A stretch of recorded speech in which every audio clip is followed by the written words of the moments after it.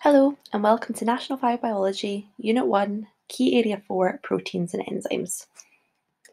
We're currently still on Unit 1, Cell Biology, and we're now over halfway through this unit, now moving on to proteins and enzymes.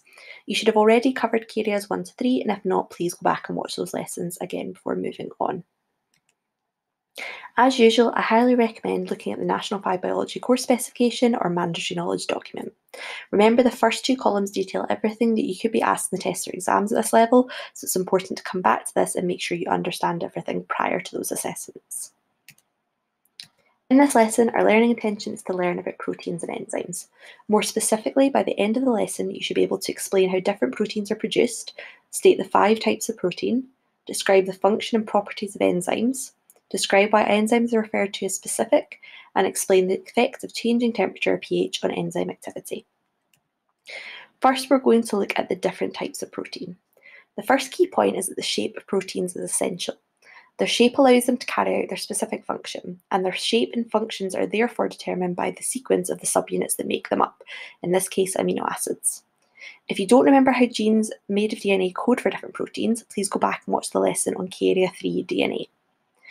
Proteins have different functions within plants and animals, and these functions can be split into 5 main types: structural, hormones, antibodies, receptors, and enzymes. Structural proteins are found in places like your skin, hair, and nails and protect various parts of your body, or are found in the structures of cells. Hormones are chemical messengers which travel through the blood to their target organs, and we'll come back to these and do a whole topic on them in Unit 2. Antibodies, again, will be covered in more detail later in the course, and these are produced by lymphocytes, white blood cells, in your immune system in order to fight infectious pathogens. Receptors are proteins that are found on a cell membrane and can bind to things like hormones. And finally, enzymes speed up chemical reactions. Now, it's really important that you know the 5 types, and a way to help you remember them is the mnemonic SHARE, so SHARE. Structural, hormone, antibody, receptor, and enzyme. And if you remember that, that should help you in your tests or exam.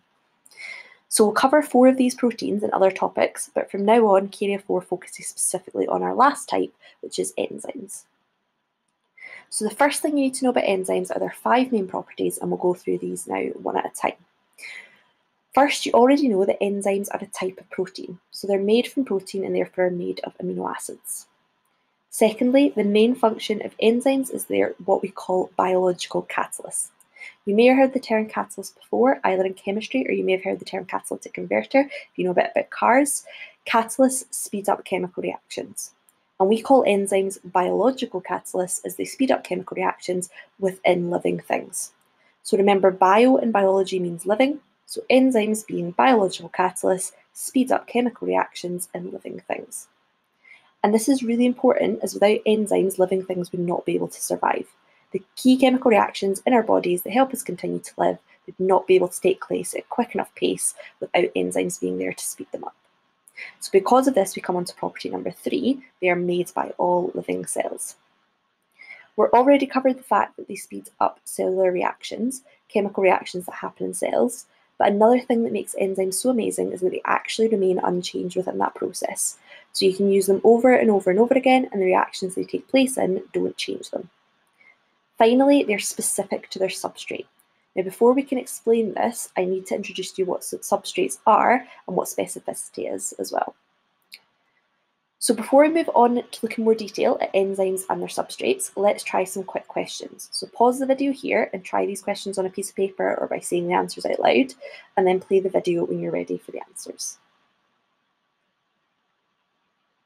Okay, so question number 1 was name the 5 main roles or functions of proteins: structural, hormone, antibody receptors, and enzymes, so SHARE. So remember that mnemonic, and it'll help you remember your 5 types. Number 2 was what was the subunit of proteins. We should know this from our previous topic, so it's amino acids.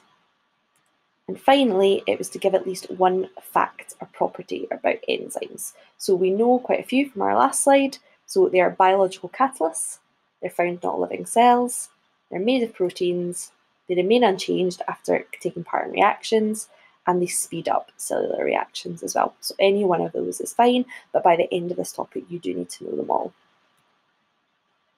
Okay, Okay, so we're now going to look more closely at enzyme reactions. Enzyme reactions always have the following structure. So substrates at the start and substrates for the molecule the enzyme works on. The enzyme in the reaction goes above the arrow and the products go at the end. The products or products being the molecules that are produced at the end of an enzyme reaction. So substrate, enzyme, product. My first tip in this is that this is how you should be setting out all of your enzyme diagrams and equations. My second tip for this is the enzyme must go above the arrow. It does not go beside the substrate. A lot of people write substrate plus and then their enzyme. That's incorrect. And that's because this enzyme remains unchanged and can be used again in the reaction. It's not used up. If you put plus the enzyme here, it would mean the enzyme is used up to make the product, which is not the case. The enzyme's unchanged and can be used again, so it goes above the arrow. So now if we look in a little bit more detail at enzyme reactions, this diagram represents what an enzyme reaction would look like. It's really important that you're able to describe the stages of an enzyme reaction, as this could be a possible extended response question in a test or exam. So here I have a diagram illustrating the process and also a description underneath, which I'll explain step by step. You should be able to describe this in words and be able to label a diagram like this one if it was given to you. So in stage 1, in the diagram, the substrate, which is this thing here, binds to the enzyme, and this is at a point on the enzyme called the active site. Remember, the active site is on the enzyme and is not found on the substrate. The shape of the enzyme's active site is complementary to its specific substrate. So remember we mentioned complementary when we previously discussed DNA bases. Complementary means they fit together. So here this means the active site has a shape that fits with its complementary substrate. You can see that here, that they have the same shape, they fit together. An enzyme only binds with one substrate because only one substrate has that correct shape to fit into the enzyme's active site. And this is why we describe enzymes as being specific. And remember, that was the 5th property of enzymes I mentioned earlier. Once the substrate binds to the active site of the enzyme, it forms something called an enzyme-substrate complex. So this thing here, where they're both joined together, and this facilitates the reaction that then takes place. Finally, the action or activity of the enzyme results in products being produced and then being released from the enzyme's active site. So we had substrate, we had our substrate enzyme complex, and then we had our products being made. Now, one thing to notice here is once the product leaves the active site of the enzyme is back to the exact same shape that it was at the start of the reaction. Remember, it remains unchanged, and this is now ready to go back to the start and bind another substrate and do this whole reaction again and again. Now, before we move on, here are some true or false questions on what we've covered so far. Again, these are really common in tests or exams, and you'll usually find them in table form. You should select true or false for each one, and then really importantly, if it's false, you have to give the one word that would be used to replace the underlined word to make the statement correct.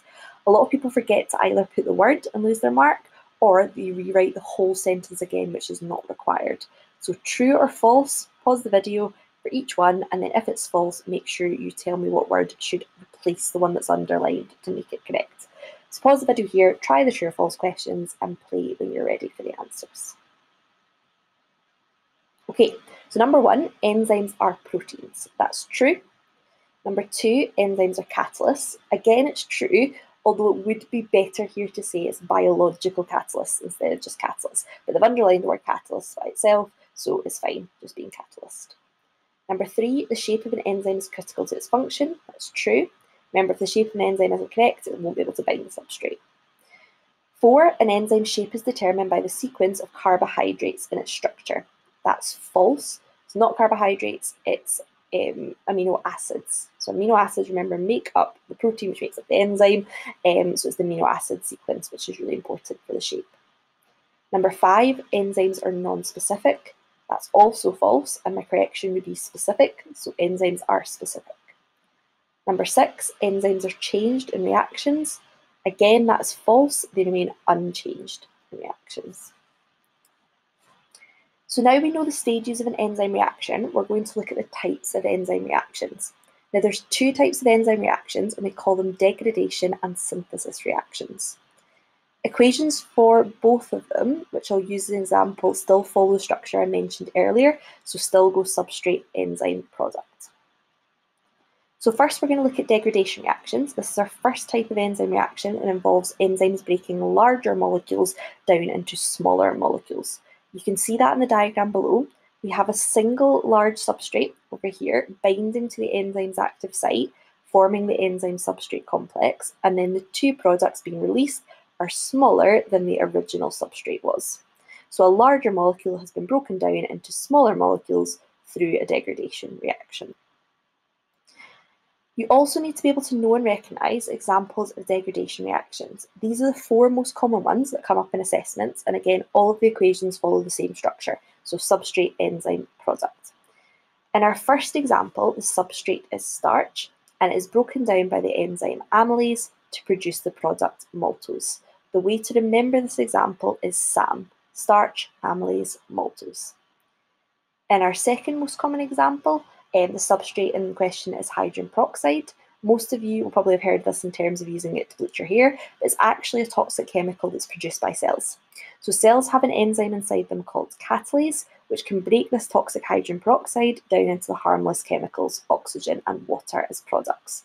And the way to remember this example is HP cow. So those first two are the most common, but you'll also see these last two in past papers as well. So in our third example, the substrate is fats, and we have an enzyme called lipase, which can break the fats down to produce the products fatty acid and glycerol. And finally, we have the last substrate, which is protein, and it can be broken down by the enzyme pepsin into its subunit product, which we know is amino acids. So these are all examples of degradation reactions. So all the substrates on the left-hand side are larger molecules, and they're broken down by the enzymes into the smaller molecules on the right. One final thing to notice about these examples is that in most cases you can recognise the name of an enzyme by its ending. Most enzymes end in ASE or ASE. So even if you haven't heard of a protein before, or an enzyme before, you should be able to pick it out by the fact that it has that ASE at the end of it. The only anomaly here is pepsin, which doesn't follow that rule. So lipase, catalase, amylase, all end in ASE, so are enzymes. Pepsin's also an enzyme, though it just doesn't follow the general rule. Now, before we move on from degradation, here's a bigger picture illustration of a degradation reaction to try and help you picture it. So starch is a very large molecule made up of many glucose molecules. The glucose molecules are these little hexagons here. And starch is found in a lot of foods that we eat, such as bread, pasta, and potatoes. Our body needs to break the starch down to be able to absorb it. So our saliva contains an enzyme called amylase. Amylase breaks down the starch in a degradation reaction to make maltose. And as you can see here, the maltose molecules are much, much smaller than the big, large starch molecule. And so this can now be absorbed into our intestines and then used for energy. So now we're leaving degradation reactions behind and moving on to our second type of enzyme reaction, which is called synthesis reactions. Synthesis reactions are the opposite of degradation reactions, and they involve enzymes building up smaller molecules into larger ones. Again, you can see this in the diagram here. This time there's a couple of smaller substrates on the left-hand side that bind to the enzyme's active site, forming the enzyme substrate complex, and when the product is released from the enzyme, it's larger than the smaller substrates at the start. Now, there's only one example of synthesis reactions that you need to know. It's only this example that comes up, and that is glucose 1-phosphate is the substrate being built up by the enzyme phosphorylase to make the larger product starch. And you can remember it G1PPS for this one. Now, here's a diagram to help illustrate this happening. So there's very small glucose molecules on the right-hand side, and these are the left-hand side, and these are joined together by the enzyme phosphorylase to make a very large molecule starch. Now, before we move on to the final section of this topic, let's try another set of quick questions. As usual, pause the video here and try the questions, then play when you're ready to go over the answers. Okay, so question number 1 was, what is an enzyme? An enzyme is a biological catalyst. Question number 2 is, what are enzymes made of? They're made of proteins. For number 3, what word is used to describe a reaction that breaks a molecule down? That's a degradation reaction. What words used to describe a reaction that builds up smaller molecules or substances to make more complex or larger ones would be a synthesis reaction. Number 5, name the place where a substrate binds to an enzyme, should be the active site. And number 6, ask if enzymes can be reused, and the answer is yes, because they remain unchanged. So enzymes speed up chemical reactions, but these reactions can happen at different speeds, and this is affected by factors that can alter an enzyme's activity. So each enzyme is most active at what we call its optimum set of conditions. One thing to point out here is it's no longer okay to say that an enzyme's optimum is where it works best. You now need to say instead that it is where the enzyme is most active or where an enzyme is at its fastest rate of activity. Enzymes and other proteins, remember, can be affected by 2 different factors, temperature and pH, and we're going to look at each of these now in more detail. So starting with temperature, you will often see enzyme temperature graphs with this characteristic shape. In particular, this graph allows you to find out an enzyme's optimum temperature, as we know the optimum is where the enzyme's rate of activity is highest, so we just go to the highest point on the graph, the maximum activity, we go straight down from here, and we can read off the optimum temperature if the graph had numbers on the x-axis. Now it's really essential that you're able to describe this graph in detail, and this is another case where this could be a 3 or 4 mark extended response question in an assessment. So here's how I would suggest describing it. Firstly, as the temperature increases from 0 degrees Celsius, the enzyme activity, which is on the y-axis here, also increases until it reaches the optimum temperature for the enzyme. Then I would point out that the optimum temperature is where the enzyme is most active or its rate of activity is highest, which is what we saw in the graph here. Next part is where most people start to go wrong. So we need to say that as the temperature increases past the optimum, then the enzyme activity decreases. Never say that the enzyme denatures at temperatures above optimum. That's not correct. Instead, as the temperature increases past the optimum, the enzyme activity decreases. Then finally, you can say eventually that at very high temperatures, the enzyme denatures. And we can see that on the graph, the enzyme activity reaches 0 or almost 0 at this stage here. So it's really important that you can describe this, so please take a note of these stages or rewind and go back through this again. Another key thing to point out is that different enzymes have different optimum temperatures. Although human enzymes have a optimum temperature of around 37 degrees Celsius, a lot of people wrongly assume that every enzyme has this optimum temperature, and that's not the case. If you think about an enzyme like phosphorylase, that we saw before as our synthesis example, that's found in potatoes that grow in the ground, it wouldn't make sense for that enzyme to work at its highest rate at 37 degrees, which is human body temperature, because it's in potatoes instead. So remember not to say the optimum is 37 degrees unless you were told it in the question. So as we saw in the graph, if an enzyme reaches a very high temperature, it will denature. Denaturing is when the enzyme's active site changes shape, as we can see in this diagram here. And we know from looking at enzyme reactions before that the problem with the active site changing shape is that the active site shape is really important because it's specific to that enzyme's specific substrate. So if the active site changes shape, then the enzyme substrates can no longer bind to the active site of the enzyme, and therefore the enzyme can no longer take part in the reaction and speed up. So pH is another factor that can affect an enzyme's activity. Each enzyme also has an optimum pH, and this is the pH where an enzyme is most active or works at its highest rate of activity. This graph below shows enzyme activity up the side, just like in the temperature graph, but this time it has pH going along the bottom, and the pH runs from 0 up to 14.